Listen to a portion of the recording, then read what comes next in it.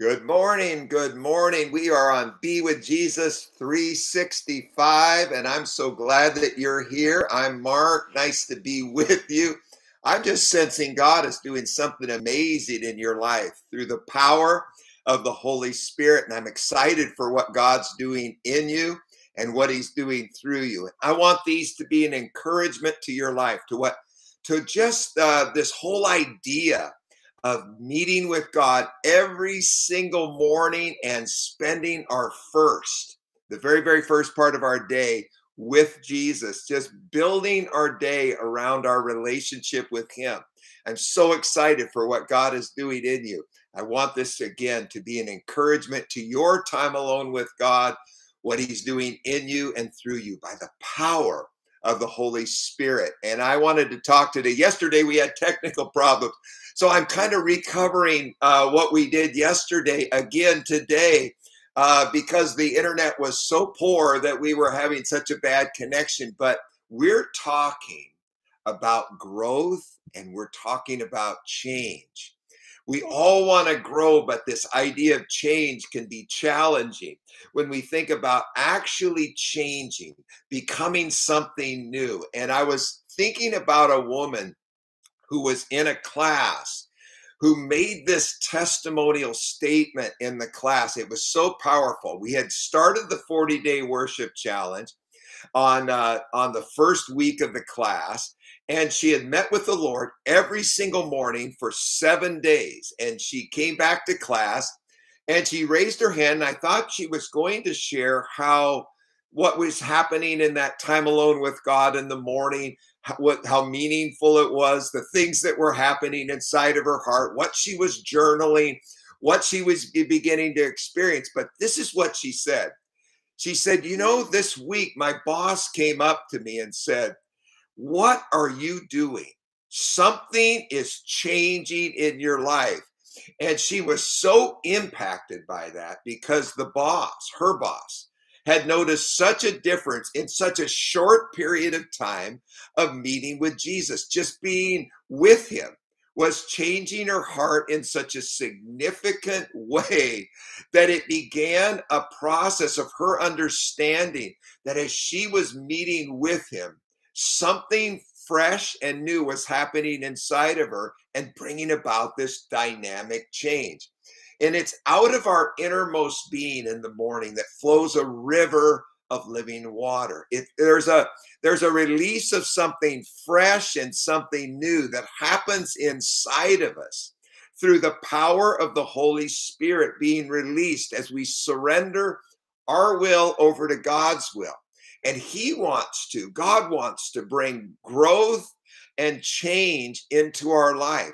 This is so beautiful. We just need to think about this as such a positive action that God wants to take in our life, not to leave us the same, but bring about growth, bring about change, bring about transformation, bring about a renewing of our mind in such a fresh and new way every single day. And then the cumulative effect of meeting with Him every day brings about this permanent transformation in our life. This is the work of the Holy Spirit inside of our heart. We've got to think about this as a dynamic relationship that we have with the Creator of the universe. He's placed His Holy Spirit inside of us. Isn't that an extraordinary thought?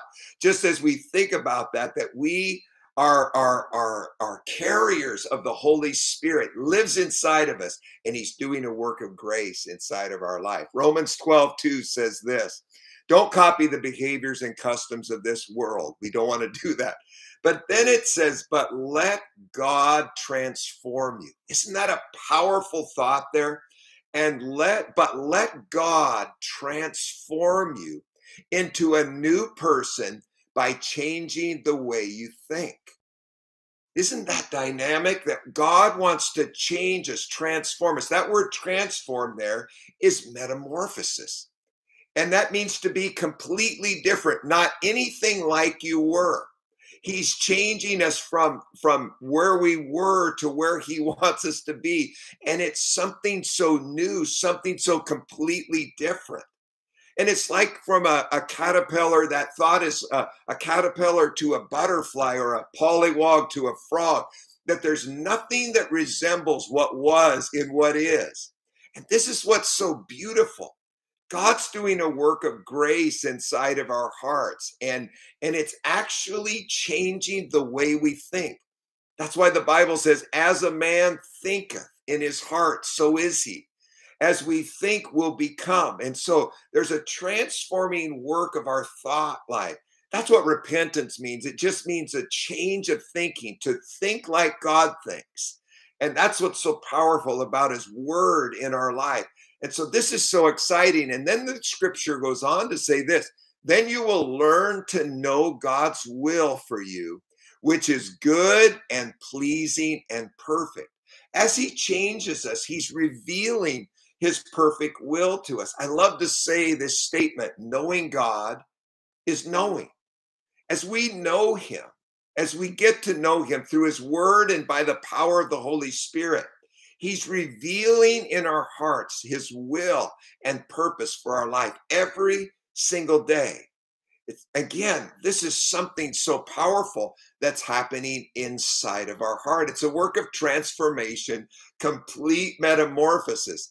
That is what we want, God to change us into his image and into his character and into his nature. He wants transforming who we are to reflect who he is in this earth. And that's what's so dynamic. God's at work in us. Just think about that this morning. God's working in you. He's doing something brand new. It's not your effort to make it happen, to fix yourself. It's God's desire, as we surrender our heart over to his, to bring about a renewing, a refreshing, a strengthening, a transforming, all these beautiful words that describe what the Holy Spirit's doing inside of us. Growing in God is a result of his grace, his love for us, his power working in us. It's so simple to think about, but yet it's a dynamic process that's occurring in our heart every moment of every day. And it starts in the morning as we seek him first, as we give him our first. The Bible says we're like trees planted next to a river. Think about a tree planted by a river of living water. Think about that, how powerful that is. I was thinking about an arid condition. I just drove through a desert last week or week before, and I was noticing how everything's just scrub and it's small bushes and it's just barely surviving. And then you'll come upon a place where there's green and it's lush and the trees are taller, bushes are bigger, and it looks beautiful and it kind of meanders. And then you know there's a river there. There's water that's coursing through that desert. There's water and it's producing life on both sides of the banks, because it's the life that's in the water. It's in the nutrients. It's in all that is flowing. And I'm just so inspired by each one of us, that we're trees planted by the river of living water, that we're by God, and God's presence is doing something powerful in us each and every moment. Let me read this passage to you from Psalms 1:1-3 that describes this planting. And it says, "Oh, the joys of those who do not follow the advice of the wicked, or stand around with sinners, or join in with mockers. But they delight in the law of the Lord, meditating on it day and night." So that's us thinking and rethinking about God's word all day. That which we take in the morning, we're thinking about and rethinking about all day. But this is the result. This is the result within us, through us abiding, through us being with him, through us being in proximity. They are like trees planted along the riverbank, bearing fruit each season.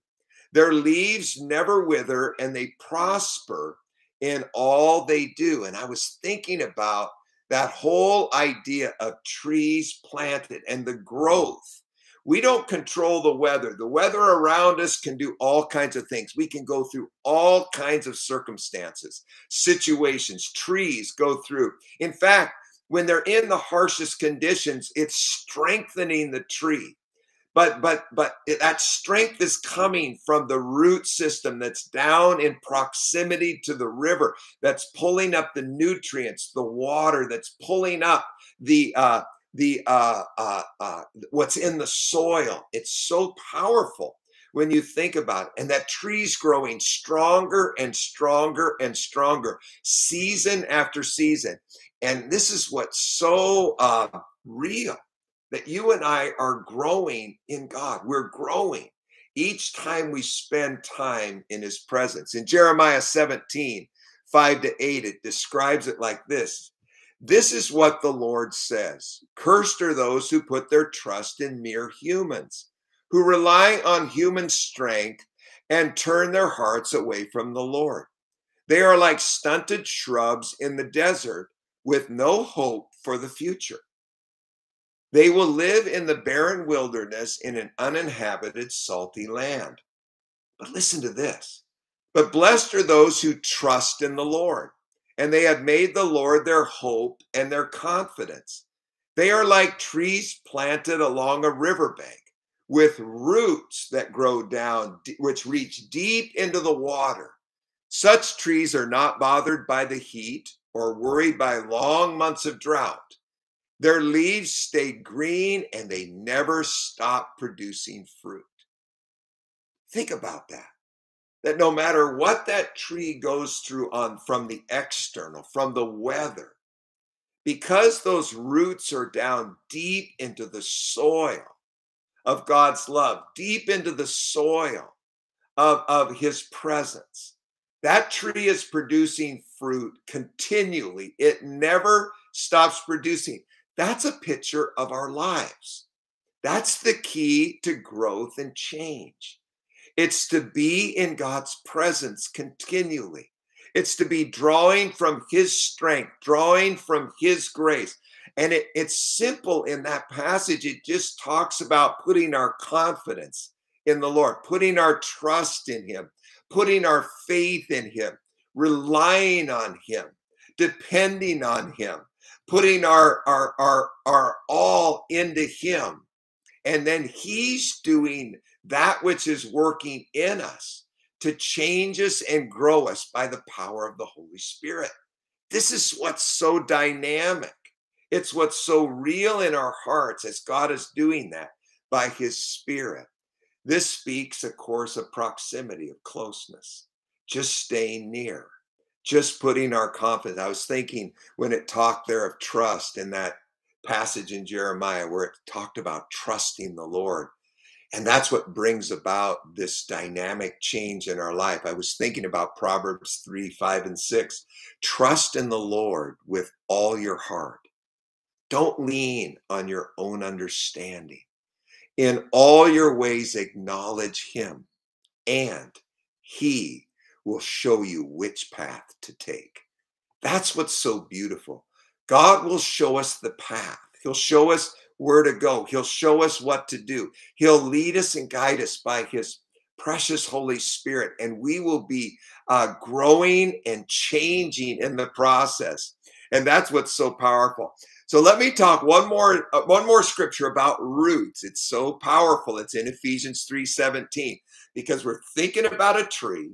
We're thinking about our roots going down deep near the river of God, staying close to his presence. We're talking about fruit that's being produced and growing up. And so think of that picture as you think of this in Ephesians 3:17. Then Christ will make his home in your hearts as you trust in him. Your roots will grow down. Let me say it again. Your roots will grow down into God's love and keep you strong. That's the picture I want to leave with you, Dave. Your roots will grow down deep into God's love, and they will keep you strong because you will be abiding by the river of living water. This is the key to growth and change. This is our key to being transformed from the inside out. And it's as simple as surrendering our life over to the Lord's. I love to think about the 5 roots: surrender, trust, humility, faith, and thanksgiving. Just growing our roots down into God's love. And that's what's so powerful. Now, this is bringing about spiritual formation. And so this was part 1 of a 2-part series. Tomorrow, I'm going to give you part 2. It looks like our internet held. So I'm going to give you tomorrow part 2 of growth and change. And that will be fun to be together. Now, if you like this, hit the like button. If you want to be in this community going forward, just encouraging each other to spend time alone with God and to be with Him and to grow and change as He is leading and guiding us, hit the subscribe button. There's other videos down in the description. You can look at those. I believe I placed in there spiritual formation. Or whatever videos are down in the description. There's more, or you can go to Be With Jesus 365, all kinds of encouraging videos there. And if you know somebody that's going through something that needs an encouragement, you feel free to just send this over to them. Let it be an encouragement to them as well. So many people going through so much discouragement, so much heartache in this season. If you feel like this would be an encouragement to it, send it over. Well, I'm going to pray for you now. And I know God's doing something amazing in your life. Let's pray together. Father, we thank you for the growth and the change that's happening in our heart through your Spirit. And Lord, we sense as we are just meeting with you that you're doing something transformative inside of our hearts. So Lord, today we surrender our will over to your will. And thank you for the work you're doing within us. And I just thank you for each one listening. I pray, Lord, for your anointing and favor upon their life today. Father, I pray for emotional, mental, spiritual, physical, and relational health. Lord, that you would increase every one of those areas. Lord, I thank you for their life. I pray, Lord, if anyone needs a divine healing, a touch physically, Lord, that you would touch that area by the power of your Holy Spirit. If there's a financial need, Father, I pray that you would bring your provision to them. Lord, that you would meet their daily bread today. You would meet their need. Lord, I just pray for anything circumstantially or relationally that's going on. I pray that the power of your anointing would just bring resolution and help and guidance into every area of their life. Lord, I just thank you for your presence with us. We honor you today. We give you the glory. We thank you for your goodness. We thank you for your kindness and your care of our lives. We give you the glory today in the name of Jesus. And everyone said amen. Well, it was great to be together. I want this again to be an encouragement. I'm so grateful for you. Have an amazing day, and I'll see you again tomorrow on the ongoing 40-day worship experience. Bless you.